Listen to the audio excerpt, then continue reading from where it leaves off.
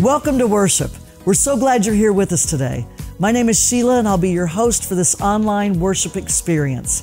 If this is your first time joining us, we want to give you a very special welcome. We'd appreciate it if you'd check in with us and give us your name and an email address. And this coming week, we'll send you a coupon for coffee on us. This is week 1 of our sermon series on Moses. Pastor Spencer has a great message just ahead for all of us. And speaking of that message, you'll find sermon discussion questions and more online at schweitzer.church/next. And now, here's Stella with our announcements. Hey y'all, I'm Stella Green and welcome to Schweitzer. Summer is here, and did you note that we have tons of ways to still stay connected all summer long?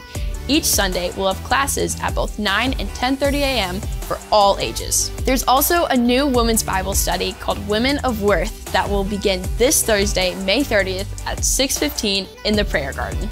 Learn more about these opportunities at the Blue Booth or at schweitzer.church/groups. Looking ahead to June, we do have a few important things for you to mark on your calendars. Second season for folks 50 and older, so not me, will meet at 11:30 on June 6th. And then on June 26th, we'll have a church-wide hymn sing for all ages. And lastly, our Schweitzer night at the Springfield Cardinals on Friday, June 28th. You can learn about all of these on our website or at the Blue Booth today. There's always a lot happening around the Schweitzer campus, so one way you can stay connected is by signing up for our e-news.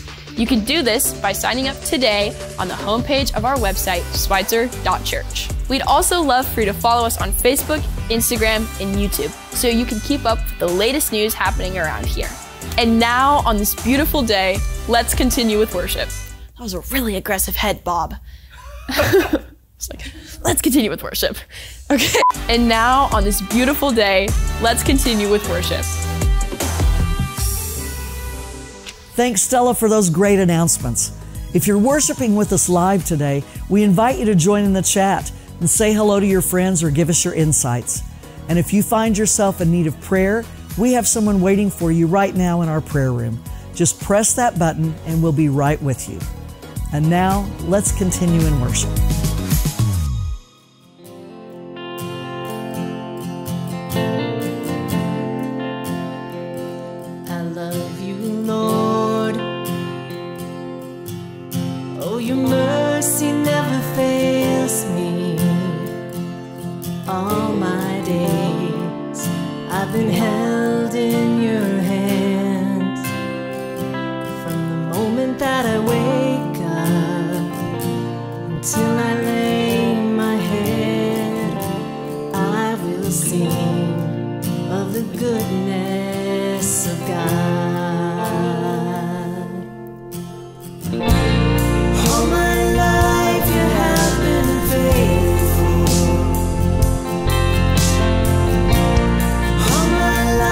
You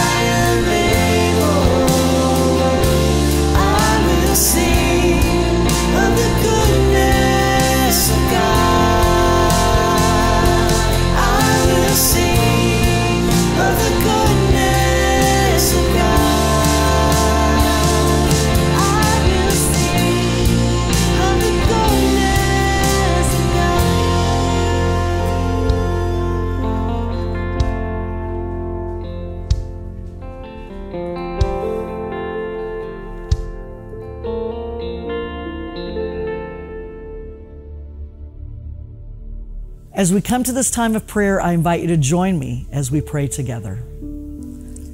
Holy God, we praise you today. It is our joy to be a part of worship and a part of serving you and sharing your good news with others. And God, we thank you for the recent sunshine and the recent rains, because we know that both of those things together make us grow. They make the flowers grow, and we love your creation and your beauty. But God, just like that in our lives, there are days that are full of sunshine and positive things. And then there are times in our lives that are full of rain and sorrow and difficulties. But God, we put our trust in you. We are not in this alone, and we know that you are in control and you are faithful through all things. So God, help us to just let go and let you take charge of our lives. Help us to share that joy of being faithful with you with other people.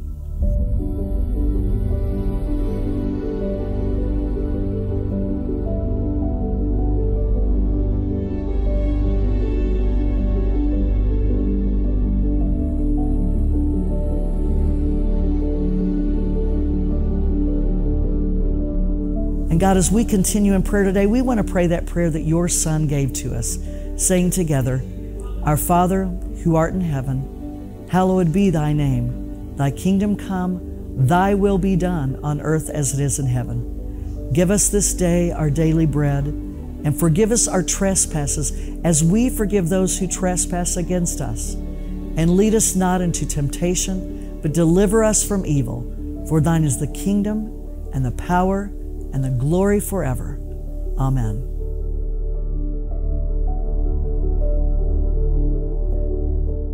As we come to this time of offering, I want to share with you about two great groups that you might not know about in our Schweitzer ministries. The Joy Pickers and the Senior Saints are two ensembles that go out into our community and share their music.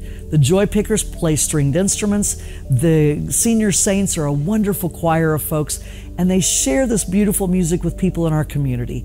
This spring, they have done 17 performances for care facilities and different programs around the community. These ministries and so many others happen because of your kindness and your generosity. I want to remind you that you can give online at schweitzer.church/give. And now, here's Pastor Spencer with our message, Week 1 of Moses.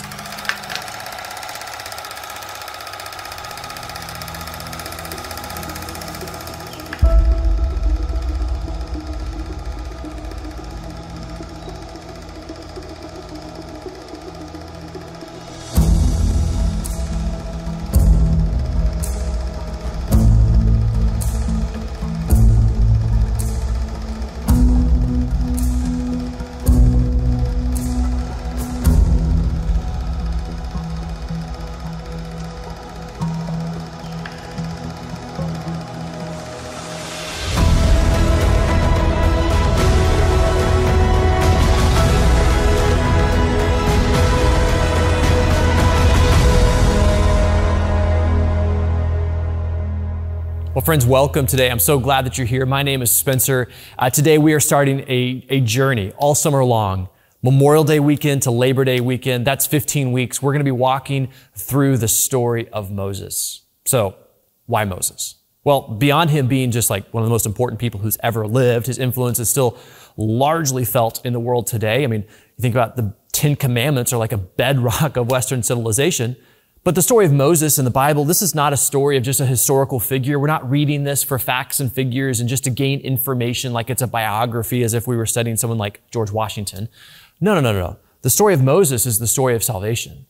This is also why the story of Moses is not just another moral tale. I don't want you to walk away from these messages thinking to yourself, okay, this week I'm going to really try to be more like Moses, because that's to really miss the point. The story of Moses is the story of salvation. It's the story of how God has come to do for his people what they couldn't do for themselves. And so as we walk through the story of Moses, we are just going to see week after week after week the salvation of God at work in his people. And because the story of Moses is the story of salvation, week after week after week, we're also going to see how this story is pointing to someone else. Because the story of salvation is really the story of Jesus. Now, as we get into this, we're going to cover a ton of ground today. We're going to meet Moses. We're going to set this up. We're going to cover 2 chapters, Exodus 1 and 2. If you have your Bibles, I encourage you to follow along with us as we walk through this. And so let's jump into this because we're going to cover just a ton of ground today. So Exodus starts like this. The second book of the Bible, it opens with the sons of Jacob coming to live in Egypt from the promised land. The sons of Jacob are also known as Israel. Jacob was renamed Israel. And so they come to live in Egypt because a great famine has hit the land, and they come to Egypt hoping to find food. Well, while they are in Egypt and end up staying in Egypt, we read this, chapter 1, verse 7. It says, "But the Israelites were exceedingly fruitful. They multiplied greatly, increased in numbers, and became so numerous that the land was filled with them." By the way, does that sound familiar? It should. It should remind you of the very first chapter of the Bible when God created people, right? God made them male and female. He created them in His image and likeness. That's what we read in Genesis 1. And then He gave them the very first command. You know what the very first command to people was? It was be fruitful and multiply. Fill the earth and subdue it. This is what the people of Israel, the sons of Jacob, the family of Jacob is doing. They're fruitful and they are multiplying. As they do this, this is a threat to the Egyptians because they see this outside culture, this outside nation not assimilating into the Egyptian way of life. And so this is threatening to them. And so we read this in verse 11. "So the Egyptians put slave masters over them to oppress them with forced labor. And they built Pithom and Ramses as store cities for Pharaoh. But the more they were oppressed, the more they multiplied and spread." That's really important. So the Egyptians came to dread the Israelites, and they worked them ruthlessly. They made their lives bitter with harsh labor in brick and mortar and with all kinds of work in the fields. In all their harsh labor, the Egyptians worked them ruthlessly, but that's not all they did. Verse 15, "The king of Egypt said to the Hebrew midwives, whose names were Shipra and Puah, 'When you are helping the Hebrew women during childbirth on the delivery stool, if you see that the baby is a boy, kill him. But if it is a girl, let her live.'" This act of genocide is an act of cultural genocide. The idea here is that if the girls grow up, they will be married off to other people, other nations. The boys will be killed. Thus, you create a docile slave population. We keep going here. Verse 17. "The midwives, however, feared God, and they did not do what the king of Egypt had told them to do. They let the boys live." Verse 20. "So God was kind to the midwives, and the people increased and became even more numerous. And because the midwives feared God, He gave them families of their own." And so the story of Moses, it begins here. In the midst of oppression and pain and suffering and struggle and slavery and injustice and genocide. We come now to Exodus 2, verse 1. "Now a man of the tribe of Levi married a Levite woman, and she became pregnant and gave birth to a son. When she saw that he was a fine child, she hid him for 3 months. But when she could hide him no longer, she got a papyrus basket for him and coated it with tar and pitch. Then she placed the child in it and put it among the reeds along the bank of the Nile. His sister stood at a distance to see what would happen to him. Then Pharaoh's daughter went down to the Nile to bathe. And her attendants were walking along the riverbank. She saw the basket among the reeds and sent her female slave to get it. She opened it and saw the baby. He was crying, and she felt sorry for him. 'This is one of the Hebrew babies,' she said. Then his sister asked Pharaoh's daughter, 'Shall I go and get one of the Hebrew women to nurse the baby for you?' 'Yes, go,' she answered. So the girl went and got the baby's mother. Pharaoh's daughter said to her, 'Take this baby and nurse him for me, and I will pay you.' So the woman took the baby and nursed him. When the child grew older, she took him to Pharaoh's daughter, and he became her son. She named him Moses, saying, 'I drew him out of the water.'" That's what the name Moses means, to draw out. And it's noted that it's an Egyptian name, not a Hebrew name. And so Moses, he lives in the court of Pharaoh as the grandson of Pharaoh. This Hebrew boy with an Egyptian name, growing and learning, being educated and taught in the court of Pharaoh, learning the ways of the Egyptians. Verse 11, "One day, after Moses had grown up," so years now have passed, "he went out to where his own people were, and he watched them at their hard labor. He saw an Egyptian beating a Hebrew, one of his own people. Interesting that we just read that phrase twice, own people. It's like Exodus is like, hey, don't forget who Moses really is. I know he looks like an Egyptian. He has the name of an Egyptian. He has the dress of an Egyptian, the speech of an Egyptian, the look of an Egyptian, the family of an Egyptian, the education of an Egyptian, but that's not who he really is. It's just right now he doesn't know who he really is, which I bet that's a point that comes back up in several times in this sermon series over the summer. Verse 12, looking this way and that and seeing no one, so fully aware of what he's about to do, he killed the Egyptian and hid him in the sand. What an impulsive, stupid thing to do.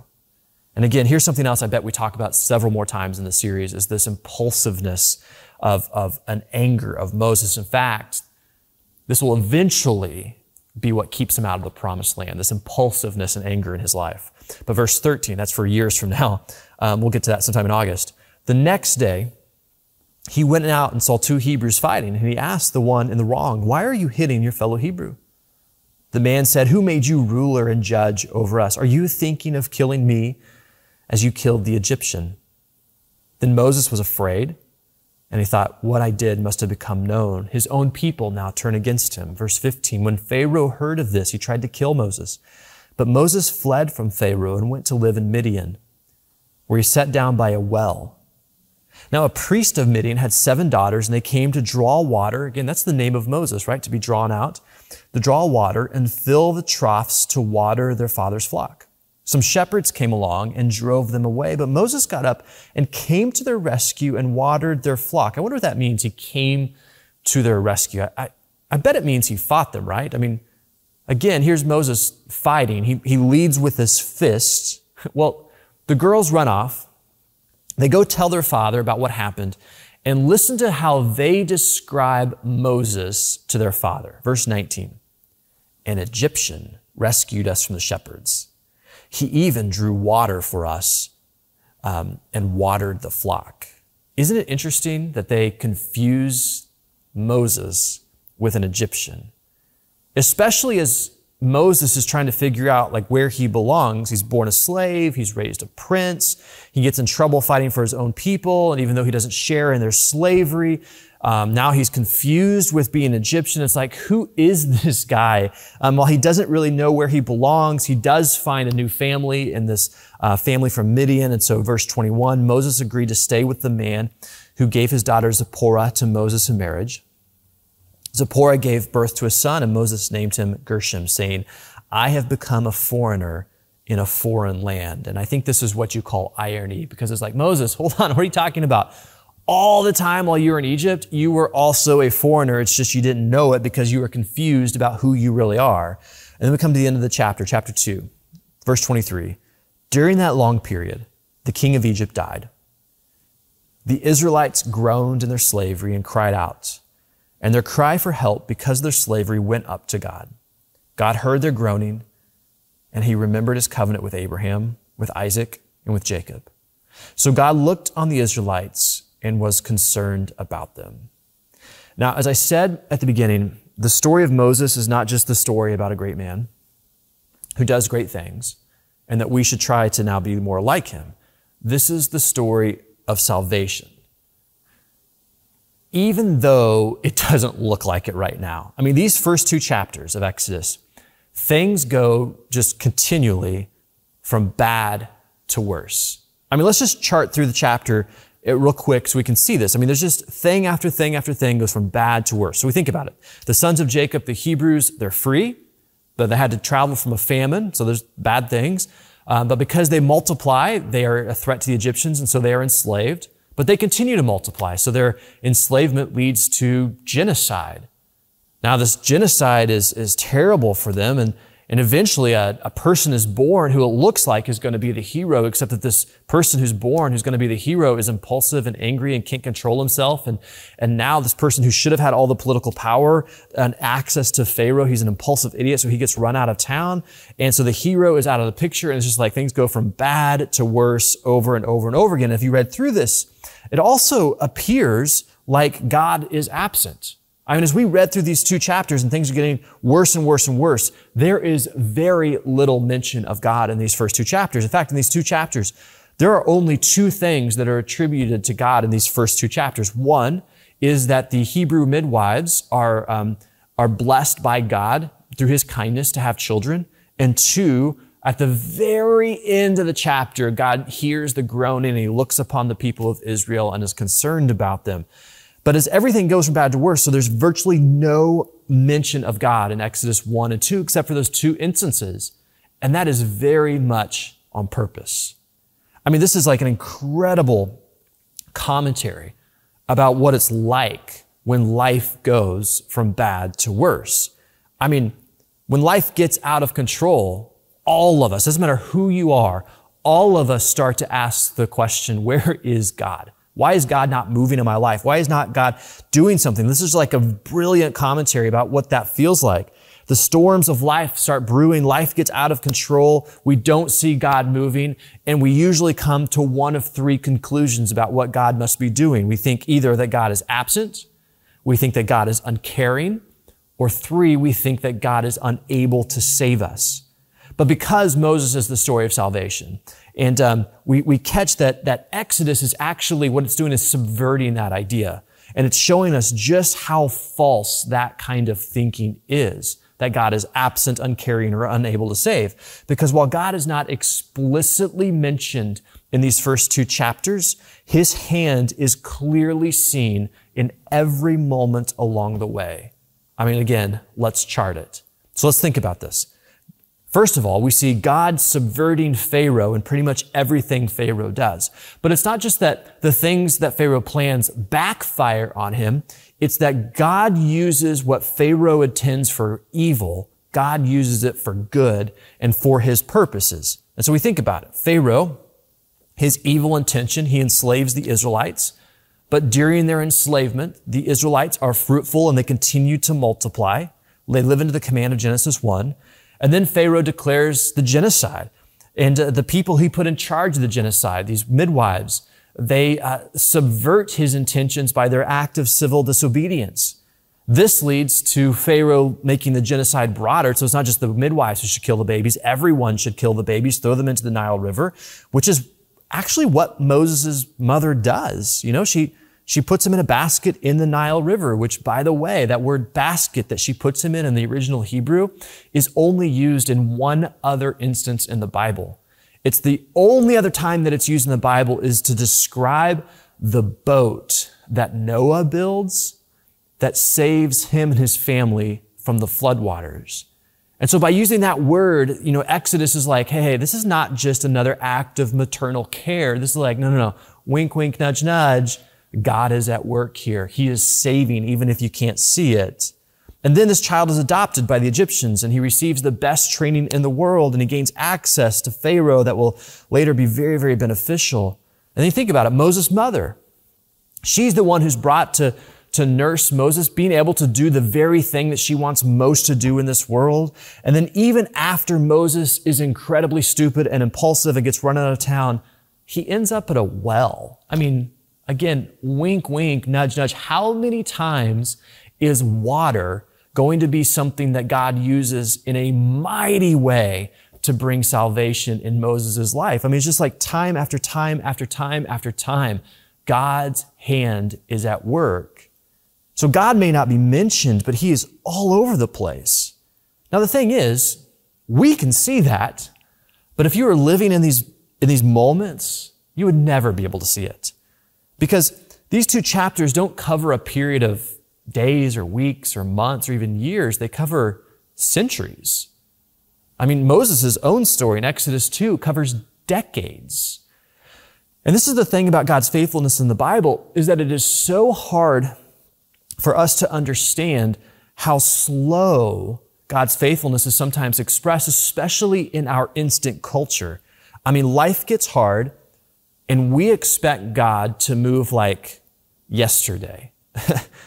But this immediate gratification that we live in, this immediate culture that we live in, it shapes us to have these false expectations about what God's faithfulness looks like and how we live into it. And we expect things to be fast, but in the Bible, this is not how God's faithfulness operates. I mean, God's faithfulness in the Bible is not measured in, minutes and hours or days or even months or years. God's faithfulness in the Bible is measured in decades and even generations. I mean, the truth is, it's very possible that you are praying for things that you may never see, but your grandchildren might. God's faithfulness is the slow work of salvation. But this is sometimes what makes God's faithfulness and salvation so hard for us to grasp, because in our small, limited view, it doesn't look like God is moving because we face difficult circumstances. Things go from bad to worse, and we conclude that God must be uncaring or unable or absent. And so many people walk away from faith because of that point. But I just got to be blunt with you. If God's faithfulness is dependent on our perspective, that's just arrogant. And I think it's because of this need to think about God's faithfulness much larger than our own perspective that one of the commands you see over and over and over and over in the Bible is to remember. I mean, let me give you some examples here. Exodus 17, the Lord says this to Moses, write this on a scroll as something to be remembered. Like, write this down. Don't forget this. That's why people journals, like, write this down, put pen to paper and remember what it is that I've done, what I'm saying. Deuteronomy 4, Moses says this to the people of Israel as they're preparing to enter into the promised land. Remember the day you stood before the Lord your God. Deuteronomy 5, again, as they prepare to enter the promised land, Moses says, remember that you were slaves in Egypt and that the Lord your God brought you out of there with a mighty hand and an outstretched arm. Or Psalm 42, I love this one. My soul is downcast within me. So like, I feel overwhelmed. What do I do when I feel overwhelmed? What do I do when the anxiety is spiking? What do I do when I feel depressed? What do I do when I feel like I'm drowning? What do I do? Okay, here's what I do. Therefore, because I feel downcast, because I'm overwhelmed, I will remember you from the land of the Jordan. Or Psalm 63, on my bed, I remember you. I think of you through the watches of the night. I love this. In my sleeplessness and my tossing and turning, I don't spend those nighttime hours worrying about all the what ifs. No. I spend my time remembering.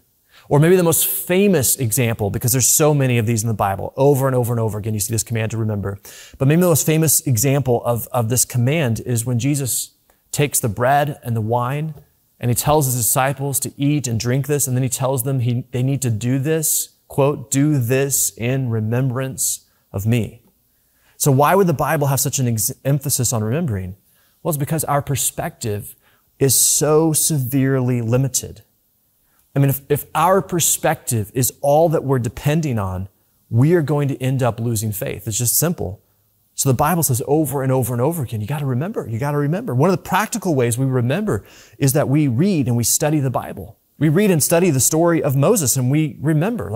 I wasn't there in Egypt, but when I read this story, I'm reminded that the same God who saved Moses and the people of Israel is the same God who is saving me. And so as I read this story of Moses and the people of Israel, and I see these things going from bad to worse, I then can look at my own life and remember, you know what? God does all kinds of things, sometimes in the background that I can't even see, when it all seems lost, and it seems that maybe God has given up on me or God isn't there, but in reality, he's working salvation. And so I read these stories and I remember, because just because I can't see him moving, it doesn't mean that he's not. Things may seem lost, but that's also when God is at work. And so I don't lose hope because I remember.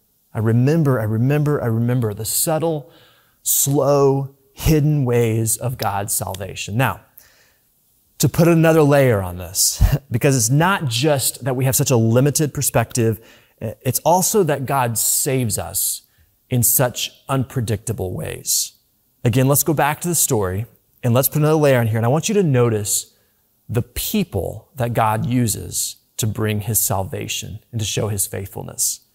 Because in these first two chapters, the heroes that God calls and that they respond, and the heroes of the story that show up each time are all women. Most of them are slave women. Let's chart through it. First, we have the two midwives. Now, in that culture, in that day and age, you don't become a midwife because it's a vocational choice. You become a midwife because you are childless. This is something that was kind of assigned to you. And because you're childless, you are considered to be cursed. So these first two midwives, it's not just that they're women, it's that they're slave women. It's not just that they're slave women, it's that they are cursed slave women. And then these cursed slave women, this is so incredible, are named Shiphrah and Puah. Great names, Shiphrah and Puah, they're named. Now what's fascinating about this is that the Pharaoh is not named. People debate all the time which Pharaoh this is, but there is no debate that the midwives are named and they will be remembered for all of time while the Pharaoh is forgotten. We keep going through the story. Moses' mother, she puts him in the basket, protecting him in the ark, as you might say. Moses' sister is the one who sees from the distance and bravely approaches Pharaoh's daughter, who ends up adopting Moses. That's 5 women, most of them slave women, 5 women. And so it's not just that God is subverting in subtle ways the evil intentions of Pharaoh, it's also that he is using the least likely people to do it. And of course, this is what God does. He often uses the least likely people to bring salvation.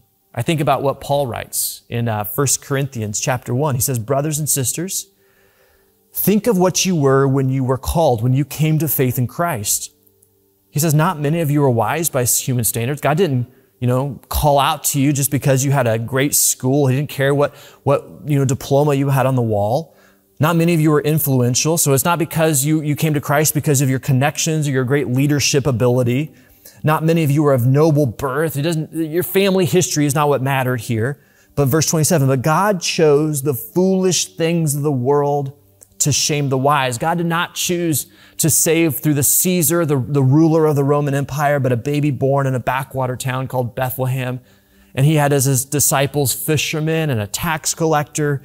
He chose the foolish things of the world. God chose the weak things of the world to shame the strong. God chose the lowly things of this world and the despised things, the things that are not, to nullify the things that are, so that no one may boast before him.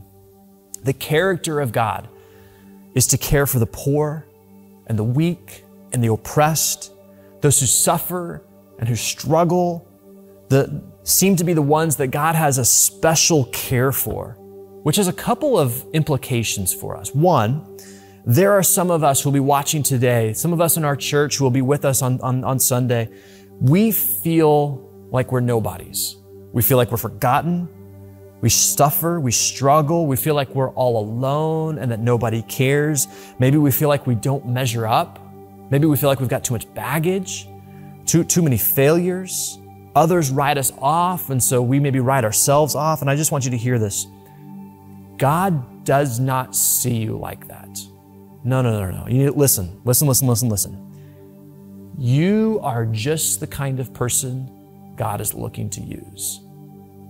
And because God looks for the forgotten and the nobodies and the least likely, that also means, church, that we have to have eyes to see those folks too.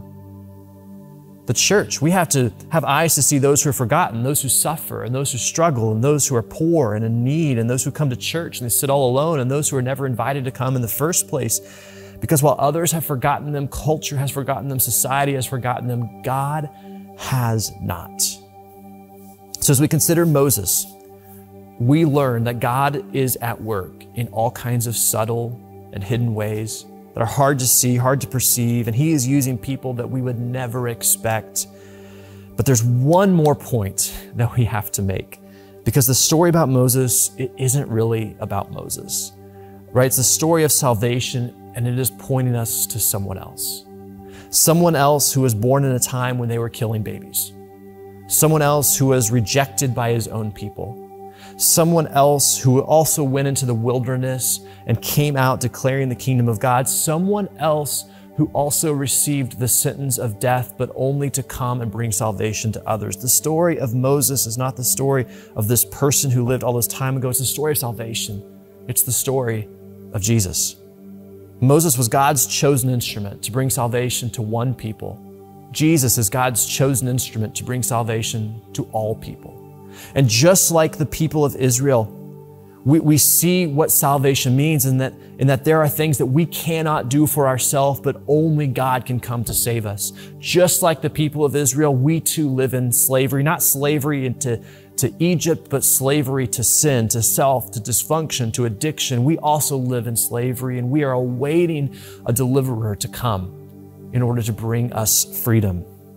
Because just like the people of Israel, we need what only God can do for us. And so today, let us remember the great salvation that we have available to us, not in Moses, but in Jesus Christ, God's only Son. Let's pray. And so, Father, today as we begin this journey with Moses and we hear the story and we see your hand at work, first of all, we just need to confess that for some of us, we are in situations and seasons in life where it feels like things are going from bad to worse. There are some of us who feel like maybe you are either absent, you're uncaring, or unable to save. There are people in our life that we are worried about. There are situations that we are facing that we don't have any sense of relief from. We feel overwhelmed. Our soul is downcast. And so today, in the midst of that darkness, Lord Jesus, we turn to you and we remember. Just like the people of Israel who were slaves in Egypt, awaiting a Savior, we too are awaiting only what you can do. And your work in our life, it is evident when we can look and we can have eyes to see beyond our limited perspective. But the truth is, there's so many of us, we have tunnel vision just to see what we can see. Lord, would you give us eyes to see, maybe in retrospect, some of the things that we've been walking through that are really your hand at work, relationships that have formed, decisions we've made that have led to different outcomes. But Lord, there's all kinds of ways that your hand has been at work leading us and guiding us towards your future for us. We thank you that in the subtle, small, hidden work of God, there is salvation, doing for us what we could never do for ourselves. And so we give you thanks. Help us to see beyond just ourselves the great story of salvation that is being worked in our life. For anyone who's with us today and doesn't know the love of God, the salvation of God, the freedom that comes in knowing Jesus Christ, we just want to offer up a simple prayer. Lord Jesus, would you forgive me my sin, and would you lead my life? It is in your name that we pray today. Amen. Thank you so much for being here with us today for worship. I want to thank the team that made this service possible online, and especially thank Pastor Spencer for his powerful message. If you know someone who would benefit from today's message, I invite you to like, share, and subscribe to the channel. We thank you for doing that. And now we invite you back for week 2 of Moses next week. Have a great week. God bless you.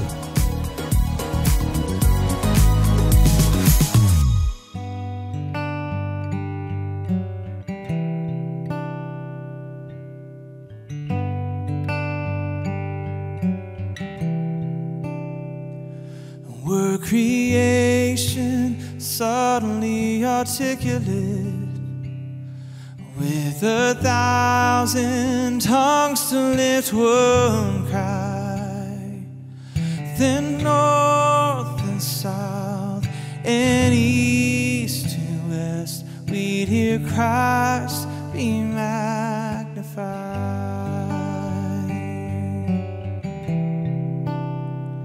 And were the whole earth echoing his eminence, his name would burst from sea and sky, from rivers to the mountain tops, we'd hear Christ be magnified.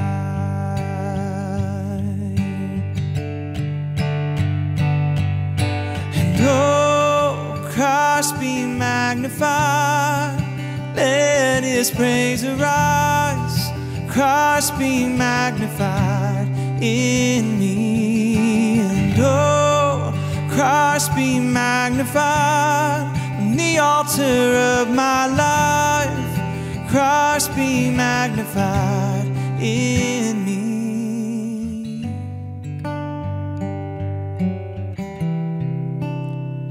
When every creature finds its inmost melody.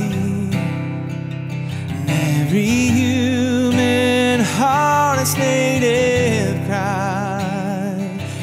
In the warm and rapture hymn of praise, we hear Christ be magnified. Oh, Christ be magnified. Let his praise arise. Christ be magnified in me. And oh, Christ be magnified on the altar of my life. Christ be magnified in me.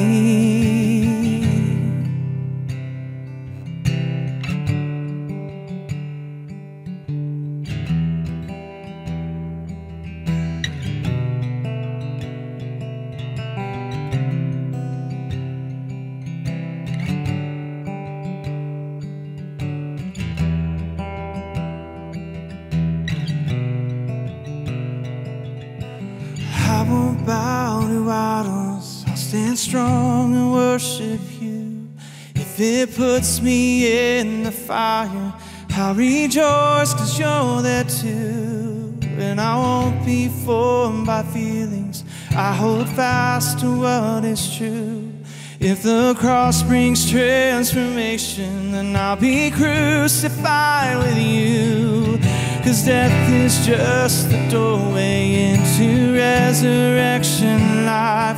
And if I join you in your sufferings, then I'll join you when you rise. And when you return in glory with all the angels and the saints, oh, my heart will still be singing, and my song will be the same.